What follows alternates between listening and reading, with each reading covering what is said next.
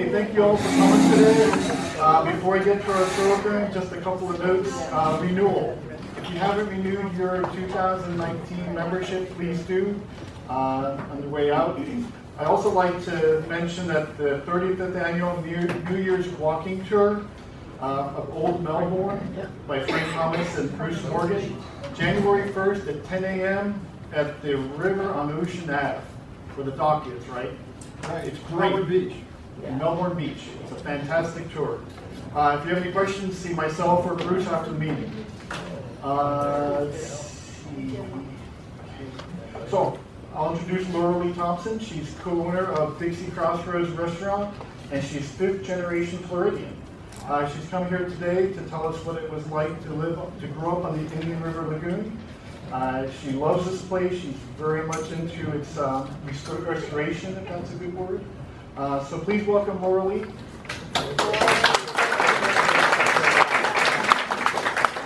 If we can kill the lights, that would be really good. Right on. And use that door too.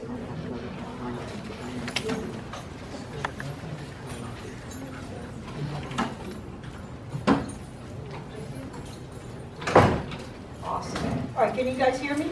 Yes. Everybody hear me? Thank you for inviting me today. This is a talk. I've been doing this talk for about 15 years, and I've done it for all kinds of organizations. I'll change the beginning, I'll change the end, change something here and there, depending on the different organizations that I speak to. Excuse me, Laurilee. Can you turn your mic on? Is it not on? Is it on? There's a light on. Okay, there it is. Is it on now? Yeah. Okay. I must have not had the switch in the right place. Not surprising. So I've done this talk, like I said, for a bunch of different groups, but I've never, you guys are guinea pigs, I'll be honest with you. I don't know how this is going to turn out, because I've never had images before. So this is even though I've been doing it like 15 years, this is the inaugural growing up on the Indian River Lagoon with images talk. So, and I'm really proud to be able to have you guys be the people that get to see it first. And over the years, as I did this talk, in my mind, I would be thinking, well, I need this image here, and I need that image there, and this would look good here, and this would look good there. And so, I have to admit, it was fun orchestrating this and putting it together. I really enjoyed it. A lot of times I don't, it's not fun to do this kind of thing. It's work and trying to fit it in with everything else, but I actually had a good time doing this. It's a mixture of, some old photographs, old images, old newspaper, that obviously you'll see them when they come up, some shots out of old newspaper articles, and a lot of stuff that I stole off the internet.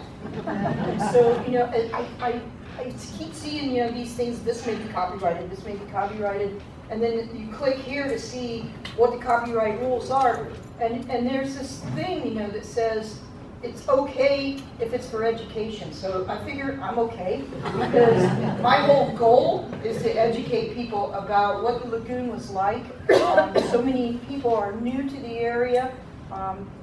And they don't know what the lagoon was like in the 50, 60 years ago. And so how can we expect somebody to want to restore something and change their behavior if they don't understand what it is that we're trying to restore? And so my apologies. If anybody sees anybody's work that they recognize if it comes up, please don't turn me in, or let me know so that I can get permission to use their slides. And this version here, this particular version that I picked today, was the one that I used when I was asked to be the opening speaker for Governor Bob Graham when he was here 4 years ago, when he was traveling the state and doing all those talks, trying to educate people on why we needed to vote for Amendment 1. What happened to Amendment 1 after it was passed was a train wreck, but that's another story. So this is my Governor Bob Graham talk, and I hope you enjoy it. So I will be reading from notes too. I don't have this memorized, so here we go. We'll see if I can get my timing down. Okay. My family's been here in Florida for a very long time. And like many other folks that live here in our great state, they started out from other places. Before the Civil War, my great-great-grandfather, Lewis Thursby, left the industrial Northeast to start a new life. He bought a trapper's hut that sat on top of an Indian mound right where the transparent waters of Blue Spring Run disappear into the tannin-stained St. Johns River. The cabin soon became too small for Lewis's growing family, so he replaced it with a 3-story house. Bustling with the turmoil of 10 children, the Thursby home was always open to visiting scientists and adventurers who flocked to Florida to study its strange flora and fauna. Of major interest were the tiny biological communities near Florida's extraordinary springs, where tropical plants grew well beyond their northern limits, able to survive because the constant flow of 72-degree water tempered winter's chill. The scientists encouraged Lewis's younger children to collect eggs and bird nests. The older kids were taught to process skins from birds and mammals that they shot. The children's work ended up in museums and collections of the wealthy in the civilized North, where the public was mesmerized by this mysterious exotic setting in the South. When I was a child, a treasured summer highlight was to journey inland and visit our great Aunt Belle. The youngest of Lewis's 10 children, Isabel Thursby, was still alive when we were young, but she was very old. We loved going to Blue Spring. The mystifying fact that crystal clear water bubbled out of the ground was as fascinating to us as it was to the scientists who visited Lewis and his family in their splendid home nearly a century before our arrival. Completely contrary to their warmth in the winter, the waters of the spring were shockingly cold in the searing heat of summer, a welcome effect for a family who had no air conditioning. My early childhood was spent in a house that was next to a body of water that was very different than the waters of Blue Spring. We had the great fortune to live right on the shore of the Indian River Lagoon. My dad had a small boat dealership on the ground floor of the building, and our family crammed into the small apartment above. My brothers and sisters, the 4 of us, along with various cousins and friends who were actually allowed to play with us, evolved into the pier gang. That's because my grandfather ran the nearby Titusville Pier, and that's where we hung out. We terrorized the kids from town in a nearby trailer park when they came out to the pier to go fishing. Fishing was the major tourist activity in Titusville, as it was in many coastal communities. There were a lot of fishing piers in Florida back then, and most operators charged a fee. Our pier was different because my grandfather didn't charge people to fish off of his dock. He believed he could make an adequate living just off of selling bait and renting fishing poles and nets and lights.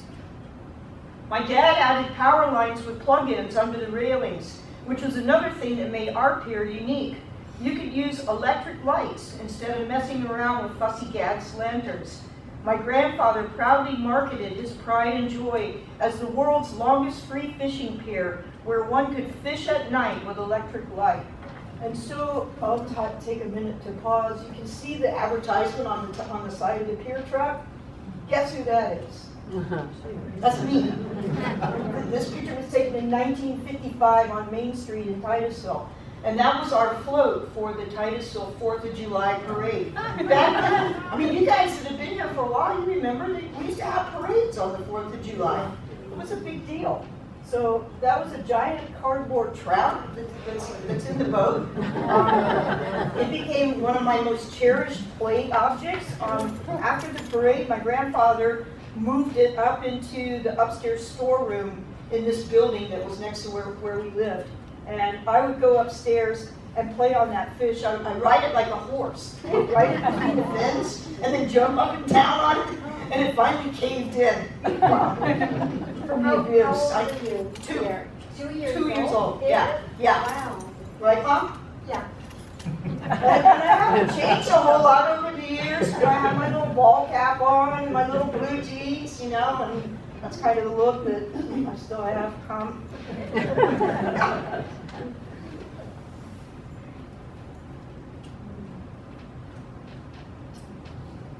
The pier was a big part of Titusville's social life, especially during shrimping season. Springtime shrimp runs were a huge event. On a good run, you could quickly fill several buckets of shrimp in no time. And you could never tell when the shrimp would run. Usually it was freezing cold and really early in the morning, like around 4 o'clock in the morning. When the shrimp started running, my grandfather would call 2 or 3 people on the phone, and they'd call the rest of their friends. Within minutes, the pier would be covered with people, many of whom were still in their pajamas and bedroom shoes. They didn't want to lose the time to get dressed. Sometimes the shrimp would only run for just a few minutes. Dad's job was to get out of bed and go out to the bait house and help my grandfather rent nets and lights. We considered it our duty to race up and down the pier, jumping over poles and getting in people's way. Any misstep would send someone's carefully arranged nets and fishing rods flying. We spent a lot of time running from angry grown-ups in flapping bathrobes. They hated to hear us come thundering down the pier. And I chose that picture because I love that young man. You can see how excited he is to be out on the pier in the dark, in the excitement. You can't imagine how exciting it is when the shrimp are running and people's poles are flying, and I see myself in that picture. Obviously, these pictures are from modern times. Our family worked. We worked hard. We never took pictures, unfortunately. We've had a wonderful life, but it's all in our memories. So some of these pictures you'll have to kind of think back what it would look like if they were in black and white and old.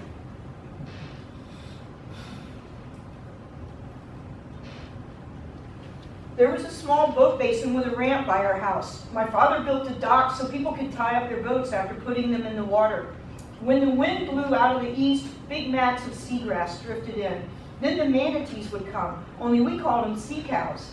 We could sit on the dock and touch the backs of the grazing sea cows with our bare feet. When I was 7, I inherited a small rowboat that came with restrictions. I was not allowed to go past the entrance to our boat basin. I didn't mind because there were all kinds of things to discover just in the small world of our boat basin. Sea squirts and barnacles and oysters grew on all of the seawalls and the pilings. A variety of interesting creatures could be found just by turning over rocks. That's a polychaete worm in the middle. The shoreline, if you dug into the shoreline, there would be hundreds of these worms, and when you break them open, red liquid comes out. So we call them bloodworms. And we would have contests to see who could fill up a little small Dixie cup with bloodworms. And we would present them to Mom. And she very graced, I don't know what she did with them, but it was a big contest to see who could catch the most bloodworms from Mom. What did you do with those worms, Mom? You probably just poured them back out. I never thought about flushing them down the toilet. It was a game. Instead of Back then, you could walk down any shoreline of the river, and there would be fiddler crabs as far as you could see. The big ones would hang outside their burrows, waving their big claws, trying to attract a lady fiddler. And as you approached them, they'd race toward their holes with a whispery whoosh. And the sound of hundreds of fiddler crabs running for cover looked like water parting as you moved along the shoreline. The motion of hundreds of fiddler crabs. And they would part, and they would run to their holes, and it would be like Moses in the waters parting as you walked down the shoreline. With the coming of spring, hordes of bigger crabs made their presence known. It's hard to imagine how many horseshoe crabs were in the river when I was young. They would crawl up on the shoreline to lay their eggs, and the whole shoreline would be covered with horseshoe crabs, and more of them would be wading out in the water. You knew they were there because you could see their tails slowly waving in the air like sticks above the surface of the water. And this video, it gives me hope, because I shot this year, February 2018, at the southeast corner of the Titusville Causeway. I never saw horseshoe crabs that big, even when I was a kid. It was stunning. There's like about a 500-foot shoreline where it's not covered with gigantic boulders, and it's a beach. And I estimated that night there was about 12,000 horseshoe crabs there. And they were there the night before and the night after. They came in and out for about 2 weeks, but that was the peak.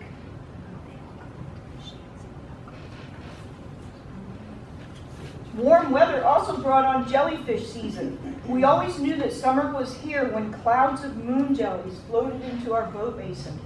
There were times when there would be so many blue moon jellies it seemed like you could walk on them. They were all different sizes, and you could see them all the way from the bottom of the river to the surface. And moon jellies were everywhere, and they'd be that thick from the head of the river up by Scottsmore all the way down to Stewart. When the moon jellies came in, they just flooded the river. And they would all come in at once, and it was just wonderful. My dad showed us how to pick up the moon jellies without getting stung. It's really not that hard. You have to do it like this. So it's kind of hard doing it sitting down. But I have an illustration here. What you do is you have to find a moon jelly that's floating up near the surface of the water. You can't get one that's down deep or you'll drown trying to get it out of the water. And you put your hand on top of it, and you force it down in the water at the same time that you flip your hand up. And when you bring your hand out of the water, then it looks like that. So you got the moon jelly upside down on your hand and your arm, and it can't sting you then because the stinging things are on the bottom, and it can't sting you. We had some spectacular battles using moon jellies as projectiles. After a major fight, the dirt road by our house would be covered with blobs of jelly. We'd laugh and run when cars squashed them. We even rigged up catapults that could fling moon jellies for great distances, like Larry the Cable Guy with his watermelon launcher, only our hurling mechanism was much cruder. As you can see, right there. When it started getting cold, the cone jellies would come. Only we called them pocketbook jellies because to us they look like pocketbooks. Some of y'all may not know what a pocketbook is. That's what Southern ladies called purses. All Southern ladies had a collection of pocketbooks. My grandma Thompson was buried with her favorite pocketbook in her hands. We never heard of pocketbooks being called purses until all the Northerners started moving down here because of the Space Center. Pocketbook jellies were special because you could pick them up without getting stung. You could hold them in your hand, and you could see all the colors of the rainbow as their fluids moved through them. They were all different sizes. There were cone jellies so small you could barely see them, all the way up to jellies that were bigger than my hand. The tiny ones were wonderful to put in jars with river water. When you held them up to the sunlight, it was like holding a container full of prisms. Cone jellies are also bioluminescent. When you jiggle them at night, they glow like green fire. You could catch all kinds of fish off the pier when I was little. Back then, the water in the lagoon was much cleaner. In fact, a stroll down any dock in the early 1960s was like wandering over the top of a giant aquarium. Sometimes the water would be so clear you could go all the way out to the into the pier and you could see the bottom. Even though it was more than 10 feet deep out there, you could see the fish swimming right up to your bait. And it's hard to imagine how many blowfish were in the river when I was a kid. There were so many blowfish, you couldn't get your bait through them to reach the fish you wanted to catch. Frustrated anglers would leave them on the pier to die, hoping to thin them out. The pier was always covered with dead blowfish. Some of them puffed up before they expired and remained so after their demise. We liked to run up and down the pier and kick them back in the water. But you had to be really careful not to kick a blowfish in the mouth with your bare toe because they have razor-sharp teeth. They eat barnacles off of pilings. And they can really hurt you even when they're dead. There must have always been a lot of blowfish. My Uncle Herman told me that when he was a kid and he fished on the old wooden bridge in the middle of the night, he could tell when a car was coming long before he could see the headlights. He said it sounded like a gun battle coming towards him as the car ran over all the dead blowfish. Bottlenose dolphins fed outside the entrance of our boat basin every evening. We could stand on the pier and see the dolphins tossing mullet in the air and leaping after them. Watching the dolphins from our pier was better than being at Marineland because the dolphins were in the wild, in their home in the river. I got a little bit older and my dad gave me a little 3-horsepower kicker for my rowboat. Suddenly my world expanded. I could finally reach the closest spoil islands and I could go all the way over to the east side of the lagoon. I began my career as a tour guide, taking my friends out on the water, always eager to show them my beloved Indian River. The following summer, my dad announced that it was time for me to start working. My grandfather needed live bait, live shrimp to sell at the pier, and I was going to catch them. I was about 9 years old. I don't think that the child labor laws were as restricted back then as they are today. If they were, my dad figured our family was exempt. He helped me build a live well in my rowboat, and he built me a push net so I could catch bait shrimp for the pier. And so this is a push net, and it's pretty self-explanatory. You put it down at the edge of the grass, and you push it just like, oh, you guys can't see that. See this? Push it like that.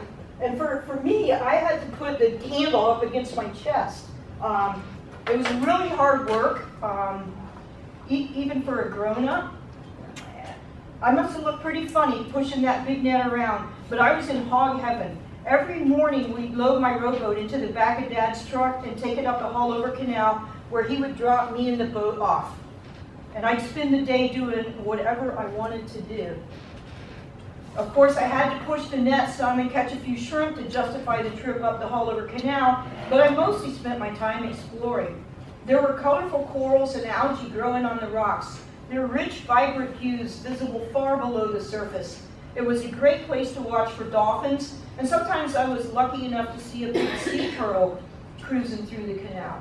The best place to push for shrimp was in the seagrass beds along the west sides of the string of spoil islands that run north from Haulover Canal. I loved seeing all the things that got captured in my push net. I caught magical creatures like pipefish and seahorses and weird-looking spider crabs and little tiny porcupine fish and little tiny glowfish. I also caught a lot of shrimp. Sometimes I bumped my net up against a stingray that was so big it would knock the handle of the net out of my hands as it leaped off the bottom and flapped away in a big cloud of sand. My dad would come back in the afternoon, we'd put my shrimp in a garbage can with an aerator, load the boat in the truck, and drive back to the town and sell my shrimp to my grandfather at his pier. Can you imagine dropping your kid off in the middle of the wilderness now? You'd be arrested. And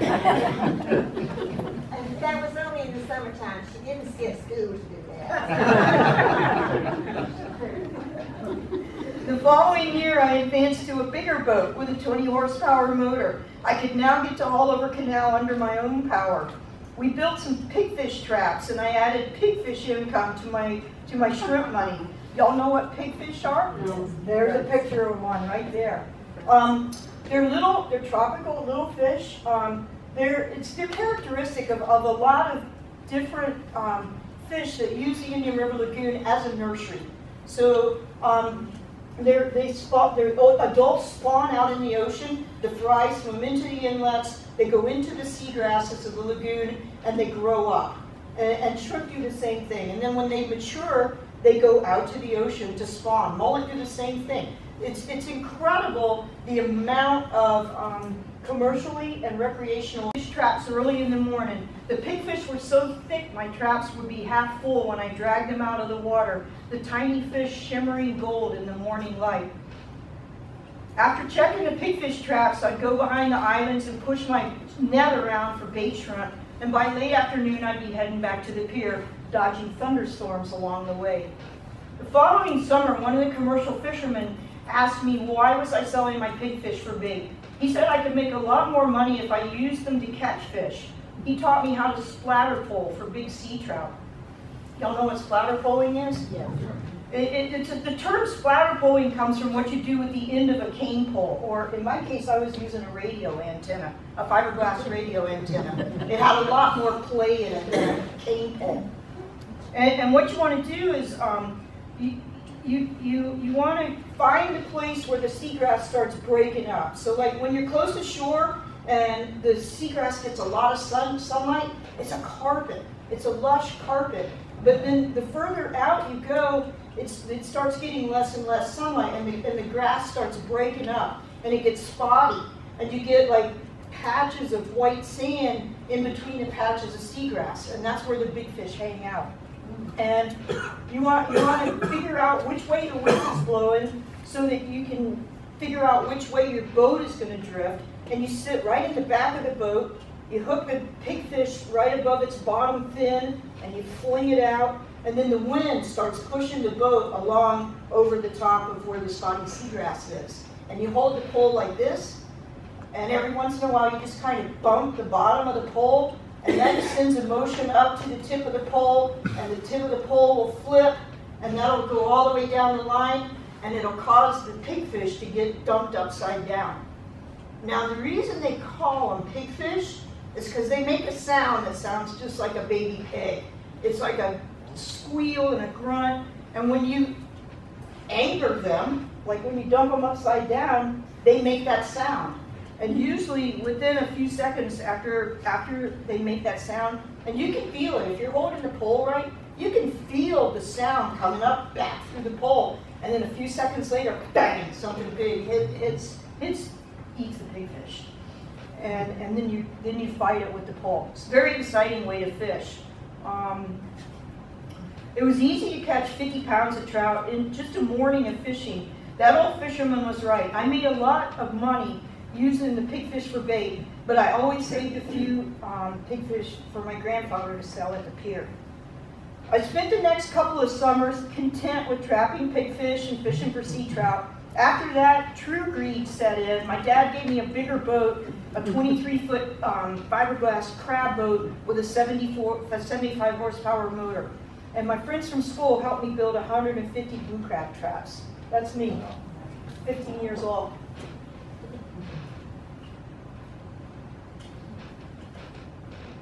Back then, it didn't matter where you put a trap in the water. You could put a crab trap in 6 inches of water next to the shoreline. It would have crabs in it the next day. You know, but there were spots where you did better. I pulled my crab traps every afternoon after school mom, spending countless hours on the water. I'd pull 75 traps on one day, and then the next day I'd pull the next 75 traps and just rotate back and forth.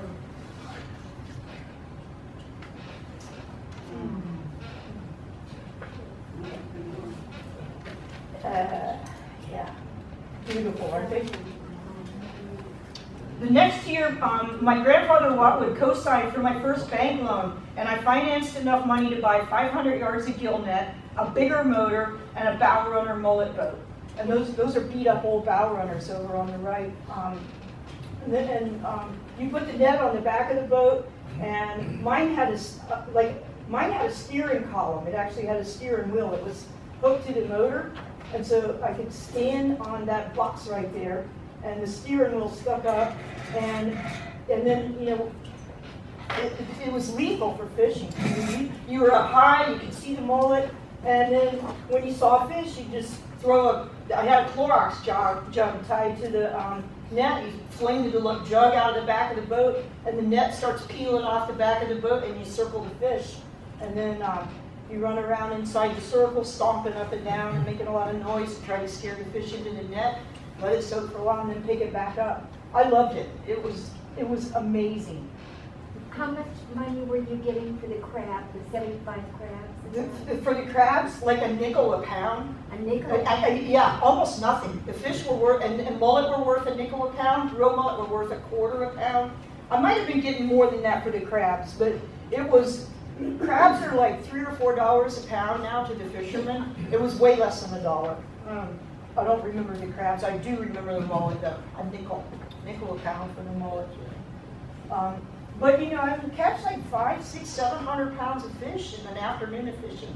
So even at a nickel a pound, that was good money. You know, for the rest of my friends were like walking up and down the highway picking up bottles, you know, to make them spending money, or working bagging groceries at Publix. You know, this is what I like to do.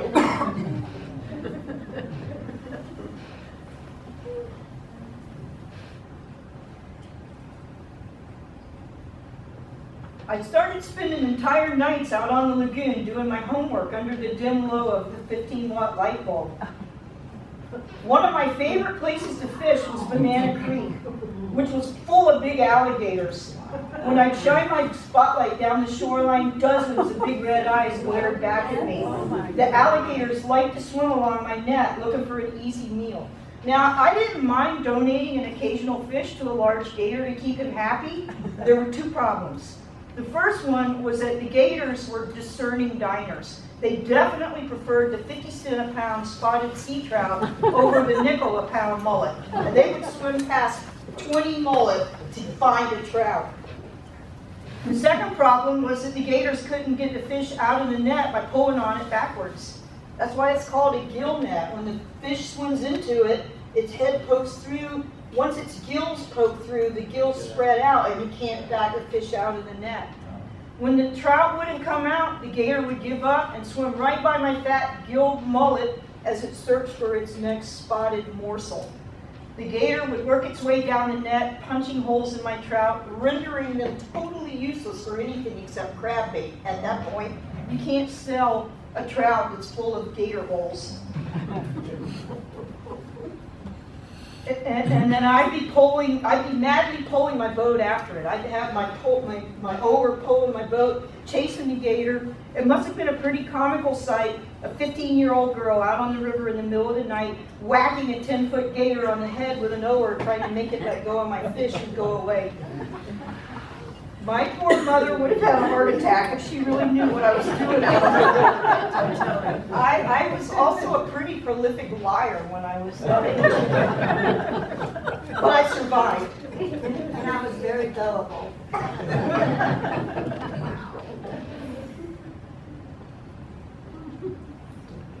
Oh, I went the wrong way. See, I told you there would be some flaws. Okay, here we go. I love being out by myself on the river after dark. On calm, moonless nights, every star reflected in the water, and you couldn't tell where the river stopped and the sky began. Running the river on a night like that was like flying through the Milky Way. On summer nights, the bioluminescence was spectacular. Staring down into the dark water was like peering into a fairyland. Tiny luminous creatures scattered through shimmering seagrass like flickering stars.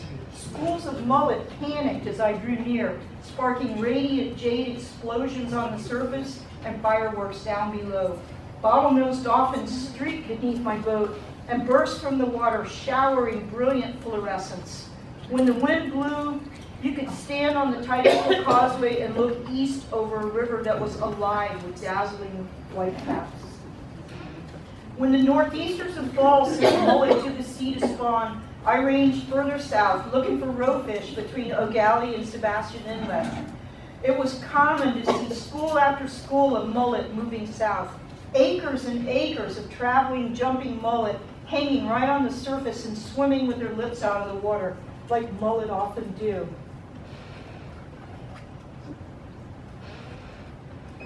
The giant pods of fish were a frenzy of noise and commotion as pelicans and cormorants crashed into the middle and dolphins attacked the edges. You could actually hear schools of roe mullet going by, even in the pitch black darkness. It sounded like water roaring over a waterfall. And there's a couple of pictures of the mullet nets back before the net ban. I graduated from high school in 1971. Hoping to temper my crusade to become a full-time fishing fool, my parents sent me to FIT where I studied oceanographic technology. We reached a compromise and I took a smaller boat down to Jensen Beach to continue my practice of doing homework at night while my nets soaked in the lagoon. I discovered that the southern end of the Indian River Lagoon is really quite different than it is up here on the north end by Titusville. There were tropical fish down there, the same colorful fish you see in saltwater aquariums, and banded coral shrimp, and arrow crabs, and different kinds of seagrass. For the first time, I caught barracudas in my nets.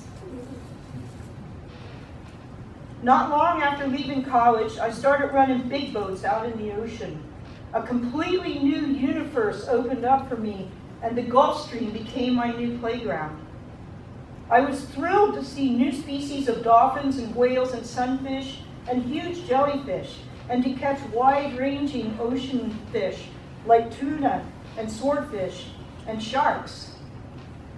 I spent the next decade on the ocean, fishing from Hatteras, North Carolina to the Texas-Mexican border, a pioneer in the longline bottom fishing industry in the Gulf of Mexico.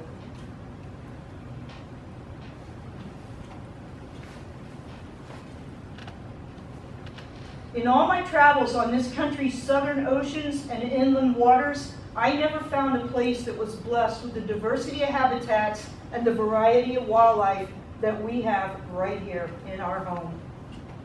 I left the ocean in 1987 and returned to Titusville to help out at my parents' restaurant. When I finally got back out onto the lagoon, I was appalled at its horrible condition. I couldn't believe this had happened in such a short time. I was only gone for 10 years. 25 years passed as I worked in my family's restaurant and became involved in ecotourism, starting a birding festival in Titusville that's put us on the map as a superb destination for watching wildlife. Late one afternoon, while driving home from a Tourist Development Council meeting, I noticed that the setting sun was destined to stage a really good show. Lacy, icy clouds from the trailing edge of a cold front are always good for spectacular colors. I should have stopped at my house to catch up on emails, but the lure of the river at sunset was way too strong. When I got to Mims, I headed up Hammock Road, thinking about the world-famous Indian River citrus groves of the past. They're gone now, the victim of freezes and citrus greening. The old groves are slowly turning residential. The good thing is that the lots are big ones. They're mostly 5 to 10 acres or more. It had been a while since I'd driven through the hammock. I passed Burkholm Road and was stunned to see new young citrus trees. Someone had actually planted orange trees where an old grove once stood. Further up the road, I was thrilled to see that homeowners had filled their big yards with new citrus trees. My heart was filled with hope for the citrus and fear for what I would find at the river as I pulled into Scottsmore Landing. I got out of my truck and pushed through the mangroves to get down to the river. The water was high, way higher than it ever got when I rooted around this shoreline as an adolescent. Too high to tell if there were any fiddler crabs around. Climate change must be real. The water tells me it's so. The river was murky, just like my longtime friend Larry the Crabber told me it was. The surface was glassy, not a breath of wind stirred. Piles of dead seagrass lay rotting on the shore. It seemed like nothing was alive. Now this was in 2014. It was after the first algae blooms and when we had the massive loss of seagrass in the lagoon. And this is what the shoreline looked like. It was incredible how much seagrass died and rotted on the bottom or else washed up on the shore. I don't understand how this could have happened. This part of the river seemed healthy. There's no urban runoff here. I stepped out onto a rock in the water and I closed my eyes and I listened for the mullet. I listened for the mullet, for without the mullet there will be no predators. I listened for the mullet and the memories came roaring back. That's what I'd done in my youth. When I couldn't find fish running the shoreline with a spotlight, I'd shut off my motor and listen in the dark. I stood on that rock and relished the clatter of dragonflies and the soft whisper of the wings of an osprey as it flew overhead. Clapper rails clicked in the salt marsh behind me, and a great blue heron squawked as it chased a smaller heron away from its prey. And then I heard what I'd been listening for, a flat, sloppy splash right in front of me. I opened my eyes just in time to see the mullet jump again, flashing pink from the clouds in the setting sun. Another one jumped. Oh, I went backwards. Oh my God, you guys have to tell me. I'm not looking at the screen. Okay, here we go. Another one jumped, and another one. The mullet weren't very big. At that time of the year, they should have been great big mullet jumping, but they were mullet nonetheless, and I stood on my rock and happily watched them until it was too dark to see. As I turned to leave, The navigation lights on the railroad bridge to the south reminded me of a long past summer morning. I was heading to Mosquito Lagoon to run my pigfish traps and to splatter pole for sea trout. An interesting scene unfolded in the water ahead as I passed under the railroad bridge. I saw a lot of splashing and a lot of fins. No birds were diving, so I knew it wasn't a bait pod. I steered my boat toward the commotion to investigate and noticed a tremendous amount of dolphin movement around this big ruckus. I eased closer, watching the rise and fall of dozens of fins. Inching nearer still, I was stunned to see an oval ring of dolphin fins that did not dip below the surface. 4 feet out from the ring of fins, the water churned in a second oval, a perfect perimeter of whitewater that surrounded the inner ring of fins. In all the hours I'd spent on the lagoon, I'd never experienced anything like this. I cut my motor and paddled slowly towards the turmoil. I finally got near enough to see what the center of the frenetic activity was, and I was amazed to witness something that few people will ever see. An injured dolphin was the center of attention. Family and friends from her pod surrounded her, each one with their nose under her body. They frantically pumped their tails, paddling furiously to hold her up so she could breathe. I watched in silent awe. Their frantic squeals rang in my ears. When one of the rescuers tired, it dropped down to be instantly replaced by another of the circling dolphins. They diligently kept up this behavior, lifting their injured friend. I put down my paddle and leaned back to contemplate this emotional scene I'd been so fortunate to observe. The wind finally pushed my boat far enough from the dolphins so I could start my motor without disturbing them. I humbly turned north and continued my journey up the Haulover Canal. After a day of fishing, I headed home, passing the spot where I'd seen the dolphins 8 hours earlier.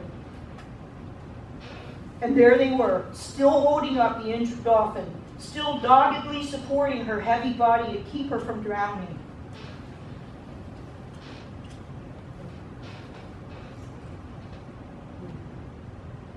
Who knows how long they kept it up? My guess is that they held their friend up until she drew her last breath. When I passed that spot the next morning, the dolphins were gone. The north end of the river doesn't look that much different now than it did when I fished it 50 years ago. It's wild and free, bordered by a wildlife refuge on the east and development stopped by the railroad on the west. The river still looks the same. The difference is that the mullet are gone. The great schools of mullet, acres and acres of traveling, jumping mullet, hanging right on the surface and swimming with their lips out of the water like mullet often do. They're gone. The schools of mullet that you can hear going by, even in pitch black darkness, they're gone. Spirits of our river seagrass meadows, they're gone. We live in a world of ever-changing baselines. What seems normal to each new generation would have been unacceptable to those who came before. I will never see the Indian River the same way that my grandfather saw it. What is abhorrent to me seems normal to my grandchildren. They've never seen a shoreline covered with fiddler crabs or a water column filled with graceful moon jellies. They've never experienced pulling an oyster or a clam from the water and being able to eat it right on the spot. One way to measure the character of a community is to look at what it protects. We protect what we value. The Indian River is the heart and soul of this community. The river can't speak, so we must be her voice. Our river needs help, and we must be as steadfast as the dolphins as we hold her up so she can keep breathing. Our economy and our quality of life depend on her survival. The river, and I'm serious, the river is worth, they've done, uh-oh. I have no idea what I just did.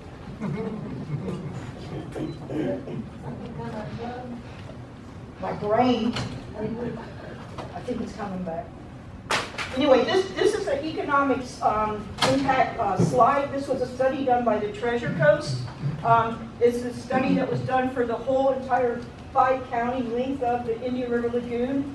And it was determined that the lagoon, the annual economic value of the Indian River Lagoon is $7.6 billion a year. Billion. $7.6 billion. And so that's how we have to start looking at the lagoon. Here it comes. So there you go, $7.6 billion.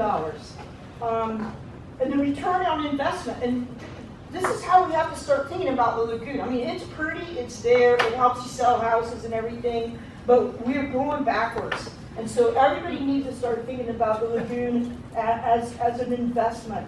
It's an investment not only for us and our economy, but for our kids and our grandkids.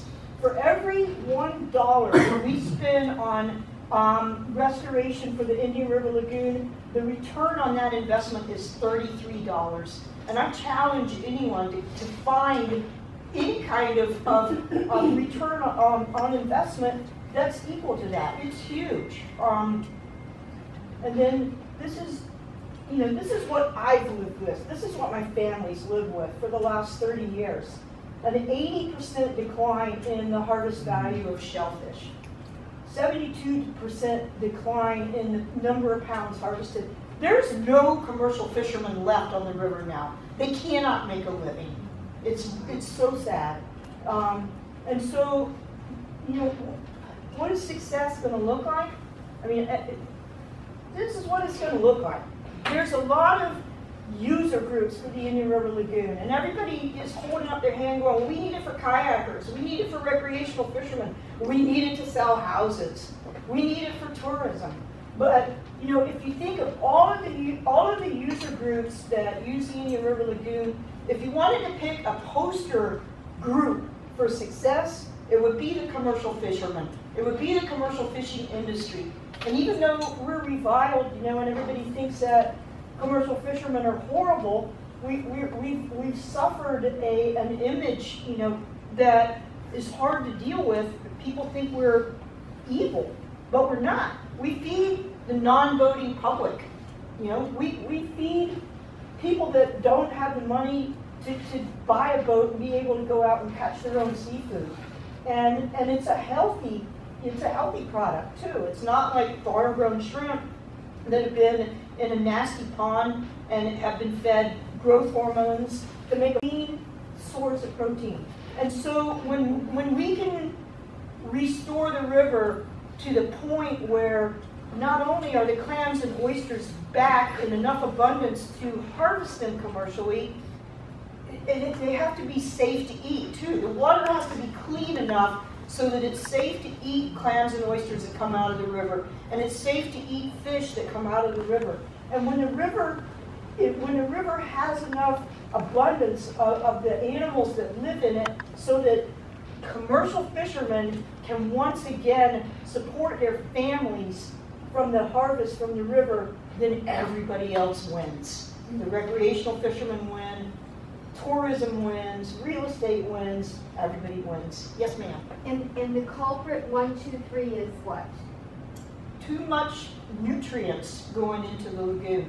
You think about it, other than Sebastian Inlet, there's no flushing in the river. It's like a gigantic bathtub. And then more and more people keep moving to the county, and growth is good. We have to change our behavior. It's a huge culture change for the people that live close to all of Florida's waterways. Everything. Our springs are in trouble. Our lakes and rivers are in trouble. It's all from too many nutrients going into the waterways. And so people need to learn how to landscape with native plants that don't need fertilizer and are beautiful and help the butterflies and the bees. And when you have a yard full of St. Augustine grass, you're not going to have birds come into your bird feeder. You're not going to have butterflies. It's so much better to garden with native plants. But and why is it that they cannot put a stop to selling this fertilizer? Because the petrochemical industries have a lot of money that they spend on lobbyists. But it's worth $7 billion. I mean, Congress? People have to talk to their legislators. Yeah. That's the only thing. They're the only people that can do anything, our legislators. We need a lot of money. The Brevard County citizens had the vision to vote for the half-penny sales tax, which, because the economy's gotten better, I don't know what's going to happen now, but we've had a good economy for the last few years, and that original estimate of 340 millions jumped to 400 million. But it's going to take, just to fix the wastewater infrastructure alone, for the wastewater treatment plants, to upgrade all of the county's wastewater treatment plants, to upgrade them and retrofit the pipes, because a lot of the pipes are old. They've been in the ground in the 1960s and 1970s. They're cracked. Sewage is leaking out of them and going out into the groundwater. Can't they be sued? Can't the fertilizer company be sued to take care of the problem, because they should be held responsible? Before we get too much into that, Yeah. this is really more history. You guys can talk afterwards. Okay. Back last October, we had Virginia Barker here. Yes, Yeah. I know, So, but I you wanted want her to talk, opinion yeah. about it. But let's keep going because we only have. Well, this is it. This is Okay. it. I'm done. All right. Yeah.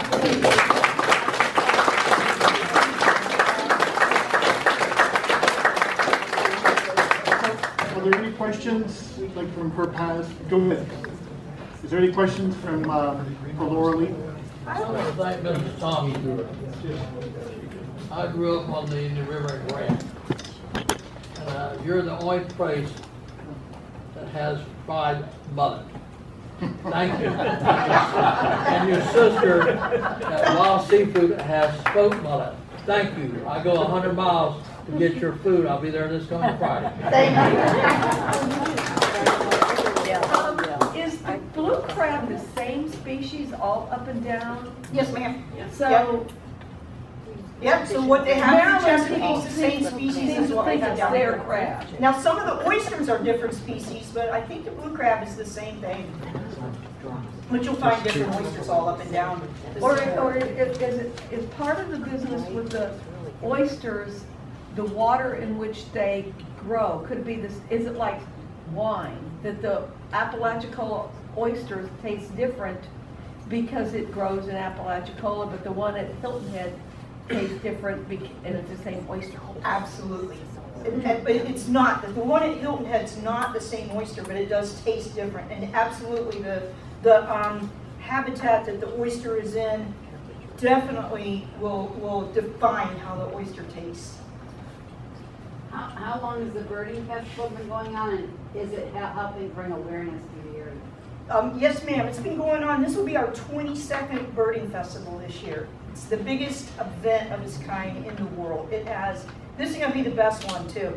And I have on Saturday afternoon, and we're working on a discounted rate to get locals in. I have 5 outstanding speakers on Florida's water quality coming in.